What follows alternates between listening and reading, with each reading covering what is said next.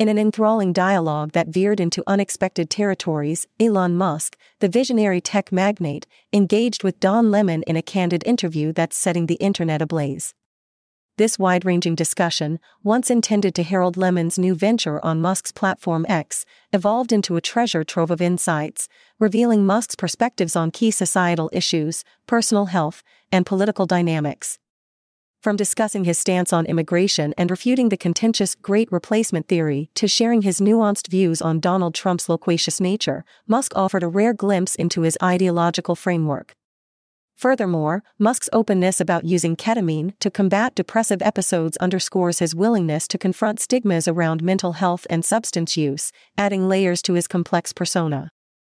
As he navigated topics like content moderation, the dynamics of social media engagement, and the implications of demographic changes on electoral politics, Musk delineated his vision and apprehensions. Despite his reticence on endorsing any presidential candidate, his leanings away from Biden and reflections on Trump's discourse indicate the political crosscurrents influencing his thought process.